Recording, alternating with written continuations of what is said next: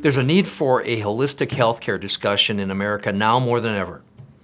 And what I mean by that is the confluence of pressures that are coming in the healthcare space.